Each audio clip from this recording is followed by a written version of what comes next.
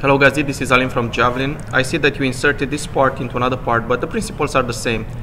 You need to cap these ends. Because these are planar faces, I can actually cap them with a plane or with a planar surface.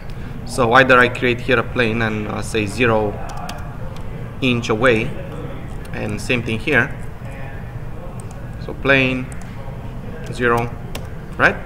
And then look for the intersect tool, pick up the two planes, pick up the tube, hit intersect. Is going to tell you there are two regions. If you have SOLIDWORKS 2016, you can say just create the internal region, and you can see it's just going to get the inside field, and I can isolate. This is the volume inside the pipe.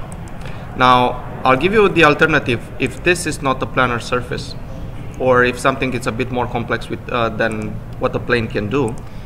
The alternative is to run a fill surface. So let's do just that, fill surface, and I'm gonna pick up this edge, and I'm gonna pick up this edge. Right, so now I have surfaces that are capping this. If I do a section through, let's go through the middle, you don't really have a plane for that, so I'm not gonna bother, but you can see that the volume inside is capped.